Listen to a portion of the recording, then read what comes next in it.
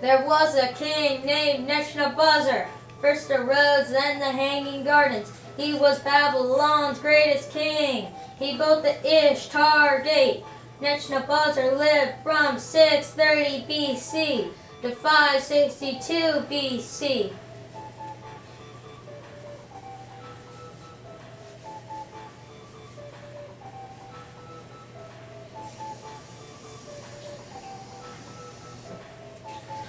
Neo-Babylonian had a lot of public works built. The capital of the empire was Babylonia.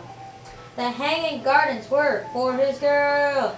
Because she was homesick, there was no green. He is in the Bible. The Jews thought that he hated God. He destroyed their temple. He made them slaves. Neo-Babylonian sent them to Babylonia.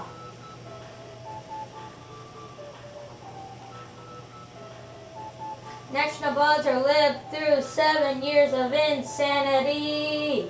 Neo-Babylonian had lots of public works built.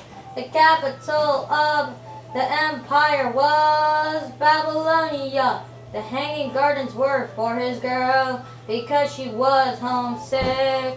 There was no green.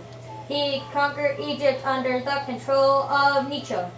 Neo-Babylonian was the greatest warrior king.